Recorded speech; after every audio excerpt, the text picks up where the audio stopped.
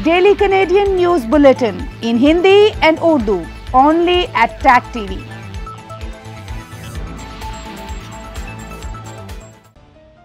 Justin Trudeau का seniors के लिए सहूलियात बढ़ाने का ऐलान।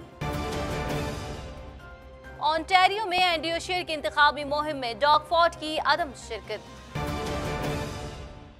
एजेंसी में नस्ली तासुब से रोकने से मुतालिक इक़दामात कर रहे हैं टीटीसी। टोरंटो में 5 गाड़ियों में तसादुम, एक शख्स हलाक। अमरीकी सदर ट्रंप ने ईरान पर मजीद पाबंदियां आयद कर दी।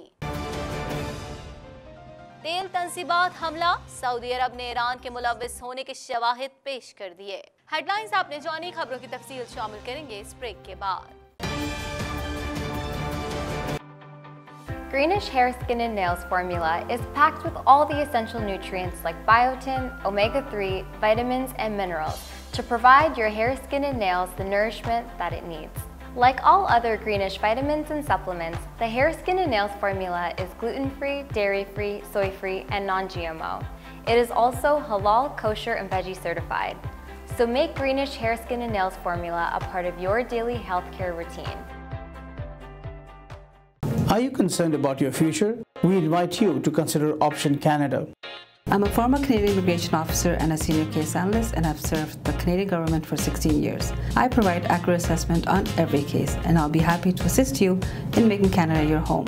For the past 26 years, we have assisted professionals, business people, senior managers, and the self-employed worldwide to relocate to Canada. We can help you and loved ones back home live the Canadian dream. Do it once, do it right. Ayurvedic practitioner वैद्य हरीश वर्मा से अपनी सेहत को ठीक रखने या किसी भी पुरानी बीमारी या रोग के बारे सलाह लें। 416-804-1500, 416-804-1500, 2250 बुवेट drive east, unit 601, Brampton. Ayurveda दुनिया का सबसे प्राचीन मेडिकल सिस्टम है। घुटनों का दर्द यानी आर्थराइटिस, डायबिटीज, कोलाइटिस या फिर त्वचा के रोग जैसे सफेद दाग यानी वोटिलिगो, सोराइसिस, एक्जिमा आदि का आयुर्वेद में कैसे होता है इलाज। देखें कनाडा के जाने माने आयुर्वेदिक प्रैक्टिशनर वैद्य हरीश वर्मा के साथ। हेल्थ जरूरी है। वैद्य हरीश वर्मा के शो हेल्थ जरूरी है को टीवी चैनलों और यूट्यूब पर देखें और उनसे राब्ता करें। 416-804-1500, 416-804-1500। एरिया एनक्लेव के एन वस्त में Medina mall and residency, Margalla के पहाड़ों के हसीन व्यू लिए वर्ल्ड क्लास बेहतरीन फैसिलिटीज और एमिनिटीज के साथ 2 और 3 बेडरूम के सुपर लग्जरी लाइफस्टाइल अपार्टमेंट और शॉपिंग मॉल। हर अपार्टमेंट विला जैसा रोशन और कुशादा। बुकिंग और तफसीलात के लिए अभी कॉल करें। मैं अपने ओवरसीज पाकिस्तानी बहनों और भाइयों के लिए ला रहा हूँ एक शानदार project Medina mall and residency. तफसीलात के लिए राब्ता कीजिए शराज बदर 5198078771। ईमेल कीजिए shiraz@propertybrothers.com। आगे बढ़ेंगे, मजीद खबरें शामिल करेंगे। आपको बताएं जस्टिन ट्रूडो बुजुर्गों बेवाओं की आमदनी बढ़ाने के लिए मजीद काम करने का वादा कर रहे हैं, जो कि इंतखाबी मुहिम के दौरान उनकी जानिब से किए जाने वाले वादों में से एक अहम वादा है। मजीद जानते हैं इस रिपोर्ट में। जस्टिन ट्रूडो बुजुर्गों और बेवाओं की आमदनी बढ़ाने के लिए मजीद काम करने का वादा कर रहे हैं, जो कि इंतखाबी मुहिम के दौरान उनकी जानिब से किए जाने वाले वादों में से एक अहम वादा है। ट्रूडो ने फ्रेडरिक्टन के एक लॉन बॉलिंग क्लब में वादा किया दोबारा मुंतखब होने वाली लिबरल हुकूमत बुजुर्ग 75 साल की उम्र में बुढ़ापे की हिफाजत में 10% इजाफा करेगी और कनाडा पेंशन प्लान सर्वाइवर को 25% तक बढ़ाएगा। उनका कहना था कि हमारे वालिदैन ने हमारे बेहतर मयार जिंदगी फराहम करने के लिए कुर्बानियाँ दी और जब वो रिटायरमेंट को पहुँच जाएं तो उन्हें बचत की फिक्र नहीं करनी चाहिए। उनका कहना था कि सर्वाइवर बेनिफिट्स को लिबरल्स की तजवीज़ के मुताबिक $2080 तक देखा जाएगा, ताहम इसके लिए सूबे की की मंजूरी की जरूरत होगी। OAS में इजाफे का मतलब अहल सीनियर्स को 729 सालाना डॉलर्स दिए जाएंगे। दूसरी जानिब ट्रूडो ने 2001 में एक स्कूल गाला में शिरकत के दौरान गंदुमी रंग का मेकअप करने और पगड़ी पहनने के अमल पर माफी मांग ली है।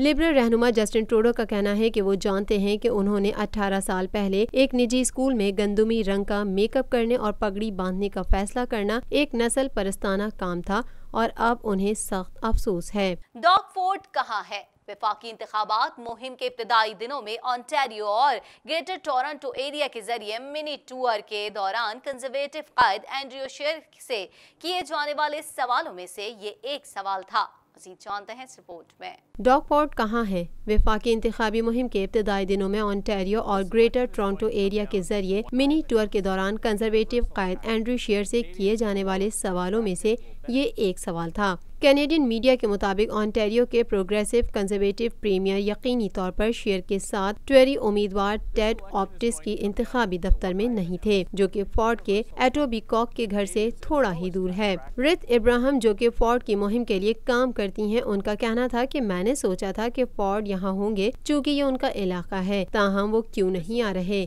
इस हवाले से कुछ कहा नहीं जा सकता। फोर्ड सूबे में शेर की तमाम तकरीबात में गैर हाजिर रहे हैं। यहाँ ये सवालात उठते हैं कि क्या शेर जानबूझकर फोर्ड से गुरेज कर रहे हैं, जिन्होंने जून 2018 में अपने ही इंतखाब के बाद से इसकी मकबूलियत में कमी देखी है।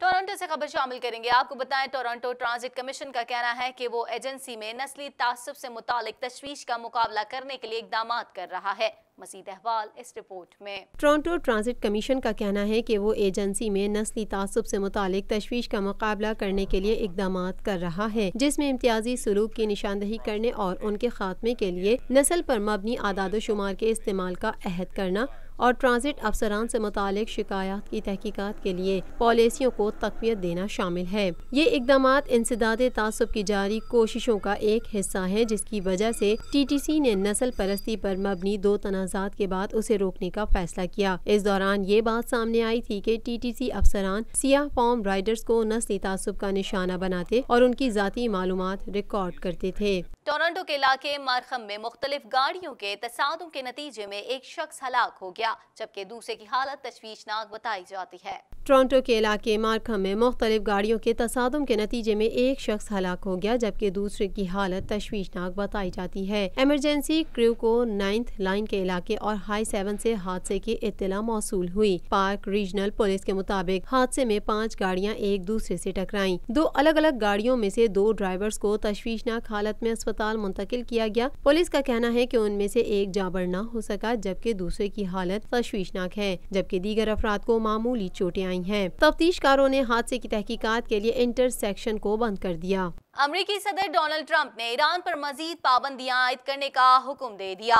अमरीकी हुकाम का कहना है कि सऊदी तेल की तंसीबात पर हमले के बाद ये ईरान के खिलाफ अमरीका का पहला जवाबी इकदाम है।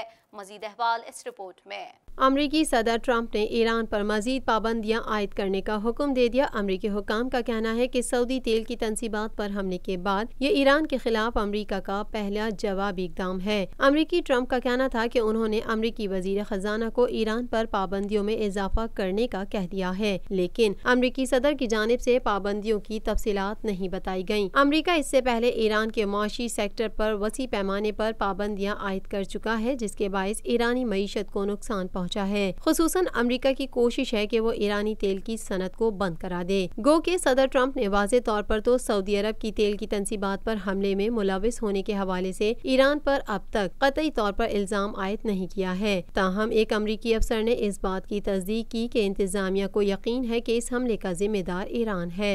सऊदी अरब से खबर शामिल कर लेते हैं। आपको बताएं, सऊदी अरब ने तेल की तंसीबात पर हमले में ईरान के मुलविस होने के शवाहिद पेश कर दिए हैं, जबकि उससे कबल अमरीका भी हमले का जिम्मेदार ईरान को करार दे चुका है।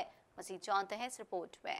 सऊदी अरब ने तेल की तंसीबात पर हमले में ईरान के मुलविस होने के शवाहिद पेश कर दिए, जबकि इससे कबल अमरीका भी हमले का जिम्मेदार ईरान को करार दे चुका है। सऊदी अरब की वजारत दिफा ने ड्रोन और मिसाइलों के मलबे को जाहिर करते हुए कहा है कि सऊदी ऑयल प्लांट पर हमले में ईरान मुलविस है और मिसाइलों के रुख से ये साबित नहीं होता कि उन्हें यमन से फायर किया गया। इसी बिना पर उन्हें ईरान से दागा गया होगा। सऊदी वजारत दिफा के मुताबिक तेल की 2 तंसीबात पर हमले में 18 ड्रोन और 7 क्रूज मिसाइल दागे गए, जिससे तंसीबात में आग लग गई। सऊदी वजारत दिफा के तर्जुमान कर्नल तुर्की अल मालिकी ने कहा कि सबूत बताते हैं कि हमला शुमाल से किया गया और बिलाशुबा इसमें ईरान का किरदार है, क्योंकि ड्रोन की बाकियात में डेल्टा बाजू देखा गया है जिसे ईरान तैयार करता है और कंप्यूटर से जो डेटा निकाला गया है वो इसकी साख ईरान ही जाहिर करता है। उन्होंने कहा कि हम मजीद ये जानने की कोशिश कर रहे हैं कि आखिर किस मकाम से मिसाइल दागे गए थे। वाज़ेह रहे कि इस वाक़े की जिम्मेदारी यमन में हौसी बागियों ने कबूल की थी, जबकि तेहरान ने वाक़े में मुलविस होने की तरदीद करते हुए कहा था कि अगर इसकी आड़ में ईरान के खिलाफ कोई मुहिम जोई की गई तो उसका भरपूर जवाब दिया जाएगा।